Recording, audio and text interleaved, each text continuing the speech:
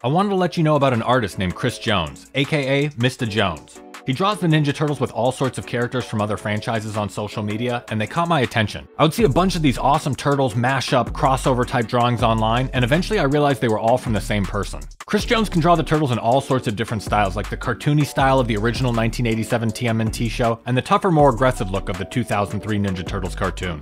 Jonz also shared some cool Mutant Mayhem drawings in a more traditional 2D cartoon style. Jonz even mixes and matches different versions of the Turtles with different Turtles universes. He'll draw Jennika, the female turtle from the IDW comics, in the style of the 1987 cartoon, or the 2003 cartoon. Or he'll draw a scene from the live-action 1990 Turtles movie in the style of the original TMNT cartoon TV show. He even did a series of drawings that recreate some scenes from Secret of the Ooze. It's really cool to see how Kino would look if he was part of a Saturday morning cartoon TV show. He's even done some drawings based on the old Ninja Turtles video games. Chris has also shared tons of drawings showcasing a wide variety of characters from Irma, to Old Hob, to Lotus Blossom, to Fugitoid. He's drawn the Turtles with a lot of other characters from other franchises including Dragon Ball Z, Gargoyles, Teen Wolf, The Tick, Spider-Man, and even King Arthur. Jonz created an entire crossover universe, mashing the Turtles with Mega Man, Scooby-Doo, Star Trek, Sonic, and He-Man.